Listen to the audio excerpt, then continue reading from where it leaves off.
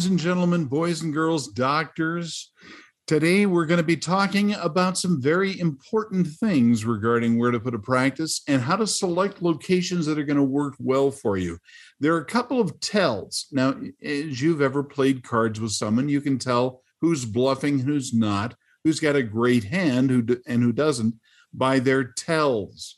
There's some tells that we're going to talk about that I think you need to hear about to determine whether or not the place you're going to consider going is going to be good or bad, and what the long-term prognosis for the site is going to be in terms of its value. Now, remember, we don't want to just consider where you're going to go and sacrifice and set all these things up in a particular location and assume that everything's going to work out perfectly, because there are going to be bumps in the road.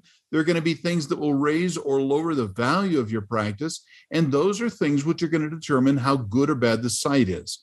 So we're going to talk a little bit about that today.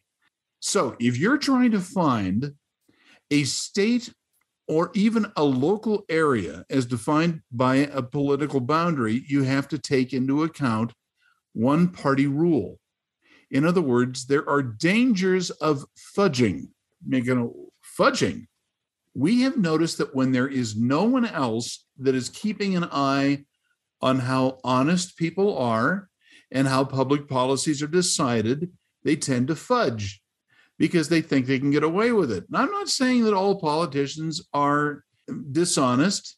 All right, most may be a little bit suspect, but the point is there are reasons why we want to make sure that there's someone to keep an eye on who the politicians are. Now, by the way, it can be another political party or it can be the media. But when you have a media that is wholly all in the way that things are determined, or you have no effective opposition in a political party, you've got problems. And those are places that you do not want to practice. And let me get right to and explain why. Doctor demographics is all about where to move, start a practice, a business, how do you promote your efforts, and to get the most out of the location. We are keeping ahead of the trends. Now, remember, the trends are what count. It isn't where we are in a snapshot. It's a moving picture to know what direction that your practice area is heading. So just keep that in mind. Now, look, I'm going to be honest. There are some people who will disagree with what I'm going to tell you. They will say, no, you definitely trust our party, our group, our coalition, whatever. And the problem is that's not wise. The safest place to practice in the U.S. are those places that have political opposition. That is going to keep the shenanigans from happening. Now, you may say, well, wait a second. I happen to be in healthcare. What shenanigans are going to happen? Oh, trust me. There are a lot of shenanigans that go on, and the value of a business or a practice, real estate, housing market, population trends are going to often be tied to that political opposition being active. Now, when the governor and the entire legislature are of one party and have large majorities, practices always suffer. Now, you may think, well, my political party was never going to do anything wrong. Yeah, it could. So you might want to take a couple of notes here. California happens to be the poster child of one-party rule. Now, it isn't just a matter of Los Angeles or Sacramento, where the state legislature and the governor are. It also has to do with the will of major city bosses. Now, in Los Angeles, even in San Diego, definitely San Francisco, there is going to be a significant problem regarding where people are located. So California definitely has this. So what are the other places that is happening? Well, if you look at Washington State, and I'm talking particularly about those who are on the west coast of Washington State, Illinois, New York, Connecticut, New Mexico, and Colorado are in serious danger when it comes to where the political will is not balanced by an opposition. And it's having an effect upon where people practice. Now, you may say, well, how much do they really regulate doctors and healthcare practices? Well, directly, they don't pass a lot of laws that are in that line, but they do when it comes to zoning. So if all of a sudden the price of having a commercial property, being able to place a new business, the regulations associated with it, waste management, energy, these are the things that are talked about when we're talking about majorities in a one-party rule that are determining what is happening for the states. Now, those that are going to be divided, as a general rule, are going to have a better and easier time. I know that doesn't always happen, and it's not always your choice, but it is a thing to keep in mind. And how is it manifested? Well, the decreased population is usually a thing that happens first and foremost. People will leave whenever there is one-party rule because of inherent corruption, or they will simply say, these people who are in power politically and regulatorily, that we don't need those other people. Well, they kind of do. But they often may think, well, these aren't our voters, so to heck with them. And this is an example of what happened in California. So the valley, let's call it the Central Valley in California, has a large number of conservative people. But the people who are on the coast outnumber them so much and have so much more power in the state legislature that they choose not to listen to those people in the Central Valley, meaning specifically farmers. We don't need you. We don't care about you. You can just drop dead. Now, if you look at New York State, the upstate, and I'm talking about Albany, Yonkers, heck, even, they're kind of enslaved to the big city populations in the major metropolitan areas. The same thing is true in Illinois. If you look at Chicagoland, it is a very different state than the rest of the state of Illinois. They keep electing people that are not serving their best interests. And that's specifically what I'm talking about. They will almost always have higher taxes. Those states that have the highest tax rates in the United States are those that have a single party rule, because they somehow think they can go ahead and raise taxes, pay their constituents who are their supporters, and they're good. That doesn't work so well. It's not a good idea. So the higher tax issue is another tell. Increased regulation almost always follows when there is a governor and legislature that are of one party. That is kind of an odd thing because, as we've noted demographically, when there is increased regulation, people leave. And as they leave, this is a thing which is going to really hurt the population overall. The population doesn't increase. And remember, doctors, if you want to be in a place where a practice is healthiest, there should be natural growth. Now, that natural growth doesn't have to be a higher birth rate. It's nice that if it does, but immigration, either international immigration, people from other countries or from other states coming into the state, helps your practice to grow and increases the amount of production and collections you have. That's why you need to know it. There is another phenomenon which is tied to higher taxes and increased regulations, which is the higher cost of living. Now, when somebody says to me, Scott, can you do an examination and tell me, is this a place that is going to have a desirable nature? We always look to the higher cost of living. And that usually translates into the cost of housing. Yes, high taxes are bad, but it is when people cannot afford housing. And I mean, usually that's single family dwellings, but also can translate into apartments. The cost of living goes up and people don't want to live there. And therefore, your practices are not going to do as well. So related to this, there is an inflated home pricing policy that gets in when the legislature and the governor are of one party. When they are not, someone will say, we ought to keep the price of housing low. But there is an incentive when there's a one-party rule that will make people say, yeah, I absolutely want to have an inflated home price. That's what I want. That's not always what you really want. Now, I have heard this statement very often when I've done research on locations, and it is, housing is a human right. Is housing a human right, really? Is it a thing that is really transcends market needs? Because that's really what you're saying. If housing is a human right, and that means affordable housing, it really kind of means I don't care what the market will bear. There are some times, however, that you don't want the market to be super responsive to statements like housing is a human right. But it comes down to this other little weird fact. People are not living their values. So if you go to a place where the governor and the legislature are of the same political party and have large majorities, it also means that affordable housing will of necessity go down. They are not building affordable housing because it is so much more profitable for the politicos to raise the price of housing, to increase taxes on property, and to kind of screw over the population so that they, in the government, can collect more taxes, more revenues to pay off their constituents and those people who like them. The affordable housing myth in Palo Alto is kind of making big news.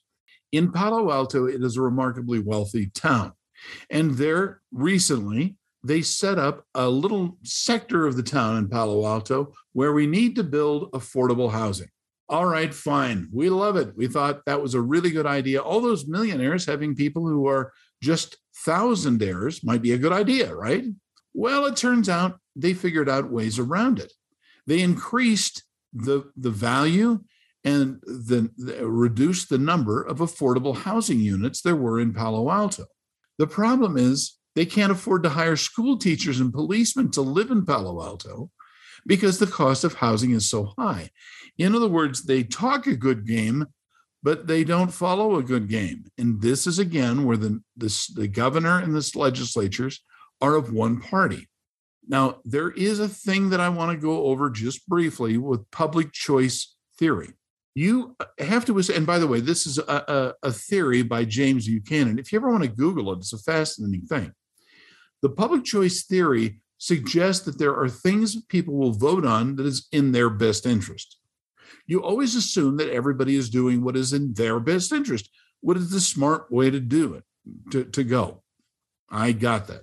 But public choice theory is violated very often when there are constituent populations that are not representative of the demographic of the general population. Majority doesn't rule when it comes to public choice theory. And therefore, you find weird permutations in which things are distended and distorted within a population area. If you were to go to a place like Martha's Vineyard in Massachusetts, you may say, oh, well, everybody in Martha's Vineyard tend to be of the same demographic character. The truth is they're the same demographic character because the public choice theory was denied. They simply said, we're going to so increase how much it costs to live here, we're going to kick out all the poor people and the people who don't fit our particular political and socioeconomic priorities. That's where you get in danger when you don't have a population that is opposed to you. Now, I want to read something that Adam Smith said in The Wealth of Nations. And Adam Smith, as you know, was a smart guy and a Scotsman. He said, it is not for the the benevolence of the butcher, the brewer, or the baker that we expect our dinner, but from the regard of their own interest. We address ourselves not to their humanity, but to their self-love, and never talk of them, of our necessities, but of their advantages. To break that down, they're saying the butcher, the brewer, and the baker charge what they do and provide a level of service that we think is really good because it's in their best interest, not in the best interest of the general public. That is ultimately why you need a population that is not made up of a narrow, homogeneous population. You want to find variety. You want to find different classes of people living somewhere close together. That variety is what makes things desirable politically and in a regulatory manner. You get it? Now, ultimately, you have the law versus self-interest. When people do things based upon the law, they often will find that the law was passed by people who are of the political class that dominates. Self-interest is what is the long-term strategy of why you keep fees at a reasonable rate, why you make the hours of operation reasonable, why you will actually offer ways for people who don't have as much money as others to get their care. They do this because operating in their self-interest, as I hope you do, you'll notice that your population will increase, your production and your collections will increase. But once something is done based upon a law, which is an arbitrary construct in socioeconomics, you're going to be in trouble. That's what I'm getting at. One-party rule states are doing worst by far in providing affordable housing. Now, the reason I started this little episode, this topic, is because I was looking at the figures for affordable housing and wondering, are doctors inclined to move to a place where affordable housing is on the increase or staying the same or going down? Now, when there is affordable housing, and I don't mean cheap housing, I mean housing that literally middle-class people can afford, they, in healthcare, almost always do better. When they don't have that, they do worse. And that's why finding a place that has lots of affordable housing is best, and why you will note that one-party ruled states are the ones that are doing worst in that. Do you see how those factors tie together? Now, you want to find places where there are lower taxes. You may say, why? I mean, after all, isn't it a good thing to have high taxes? We can afford better schools and get the homeless off the streets and, well, whatever other public good you might think. But the truth is, lower taxes don't necessarily mean that automatically good things are going to happen, but they tend to be correlated. And whenever you have that, there's an affordable cost of living. Affordable cost of living means doctors can have practices where they're making more money in production and collections than those places that do not. And there is greater job growth. Now, there's a weird thing going on. We've had a lot of people resign from their work, and everybody's going, why is that? Why would they do a thing like that? It is because it does not make sense for those people to continue on working in the same circumstances that they're under. So people have quit. Job growth is actually going on in the fact that, there are jobs, but the problem is there are not as many people to fulfill them. That translates into the labor participation rate goes down. We need to have lower taxes, affordable cost of living, and job growth for practices to do well. All of those have to be in place. You don't want a practice that is restricted to those places where everybody is a millionaire, because there are not as many people there. There cannot be younger families that move in because they're priced out of the market, and there will be no more growth in employment. Now, I came up with this concept, and if you want to know what services we offer, there are several, but the telephone consultation might be one you'd want to do, where you get on the phone with us and you say, here are the parameters. I've got an ex-wife living here and my kids are there, or I've got a house here, or my significant other has an ill parent that we have to take care of, whatever. The thing to do isn't to say, tell me every place in the United States that would have what I need, but it's to localize those locations that are going to have, that would help you in your particular situation. That's why spending time with me on the telephone or on the computer just kind of makes sense. That is what we have the telephone consultation for. Now, we can talk about your ideal sites while everyone is distracted. No, I'm just saying a lot of people right now are thinking, I can't move, I can't grow, I can't go anywhere, I'm stuck. A telephone consultation is an inexpensive way to talk about the places that are going to work for you. And that's all we care about, not the best place all over the country, but the best place for you. Data is easy. I want you to remember that. It's not a hard thing for us to tell you how many people there are. But what's hard is the analysis. And the analysis is going to be what you need and what you want. And that's not going to be the same answer for everybody.